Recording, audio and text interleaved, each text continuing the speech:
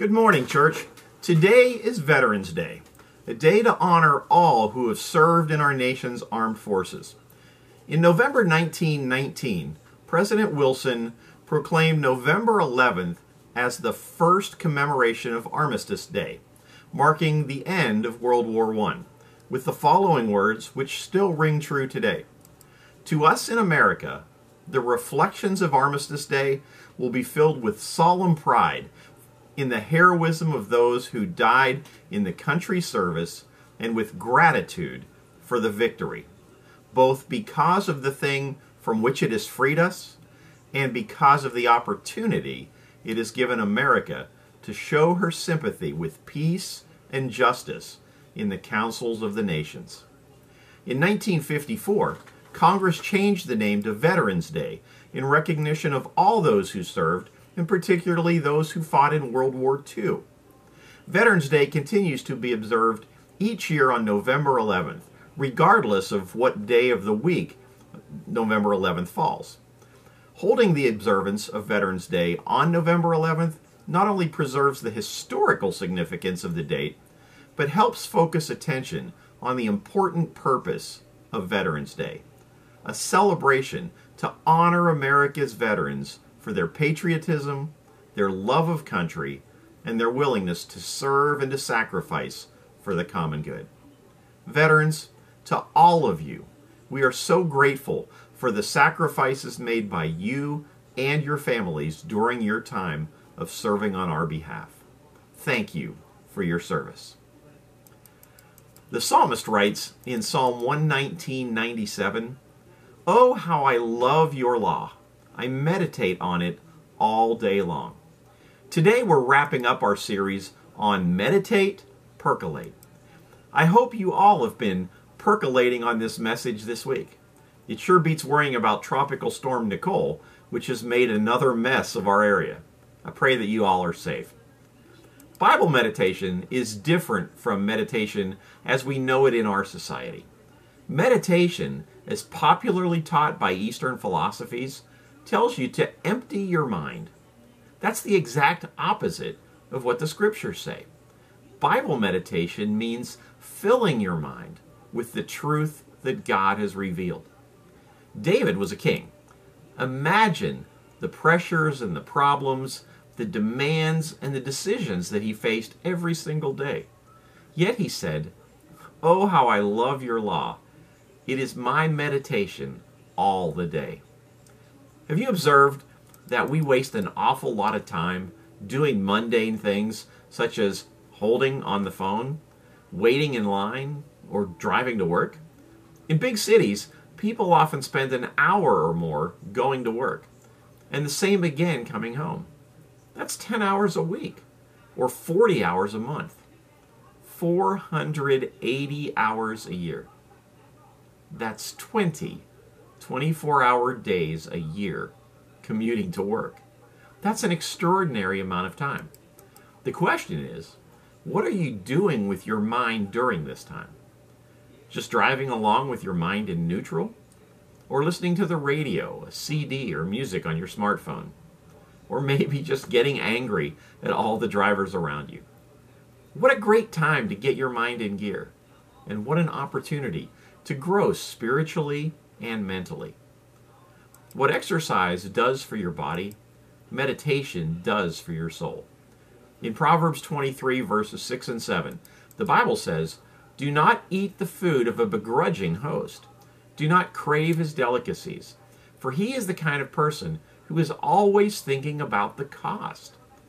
Or, in the New King James Version, "For as he thinks in his heart, so is he." You see, our thoughts dictate our actions. A sign on someone's office wall read, "You are not what you think you are, but what you think you are." If you want your life to be different, start thinking different thoughts and meditate on God's Word. Psalm 19:8 says, "The precepts of the Lord are right, giving joy to the heart. The commands of the Lord are radiant, giving light to the eyes." Another word for precepts is statute or law. And as we look at that verse in greater context, let's look at verses 7 through 14 together. The law of the Lord is perfect, refreshing the soul. The statutes of the Lord are trustworthy, making wise the simple. The precepts of the Lord are right, giving joy to the heart. And the commands of the Lord are radiant, giving light to the eyes. The fear of the Lord is pure, enduring forever. And the decrees of the Lord are firm, and all of them are righteous. They are more precious than gold, than much pure gold. They are sweeter than honey from the honeycomb. By them your servant is warned. In keeping them there is great reward. But who can discern their own errors? Forgive my hidden faults. Keep your servant also from willful sins. May they not rule over me. Then I will be blameless, innocent of great transgression. May these words of my mouth and this meditation of my heart be pleasing in your sight, Lord, my rock and my redeemer.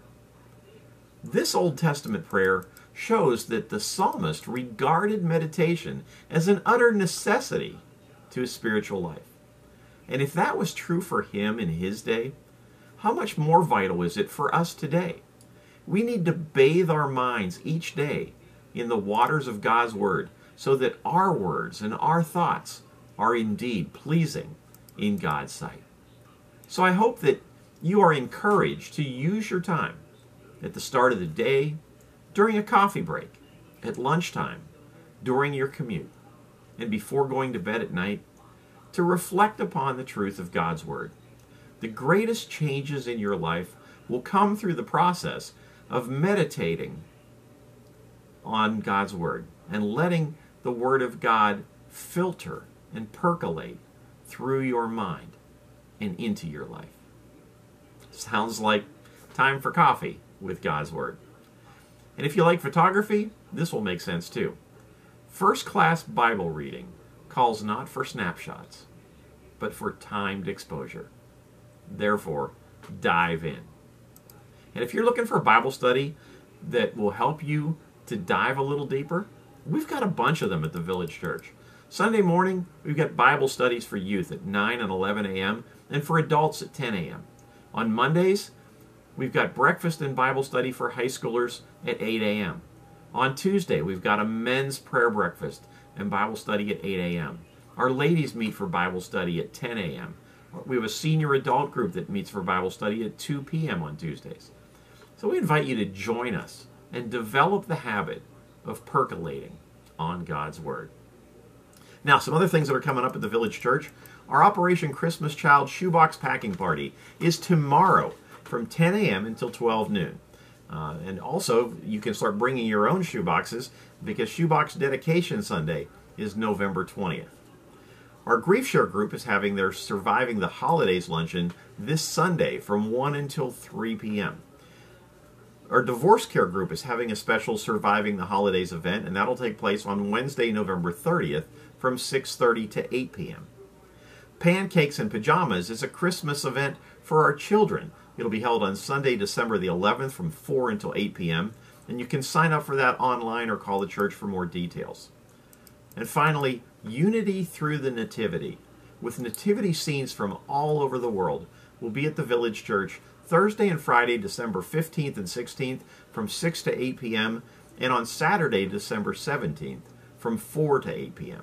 And so we encourage you to come on out and be a part of that event. And don't forget to join us this Sunday for worship at 9 or 11 a.m. And if you can't join us in person, be sure to check in online for worship on our Facebook page or our YouTube channel at the Village Church at World Golf Village. We hope to see you on Sunday. And now that the rain is headed out, have a great weekend.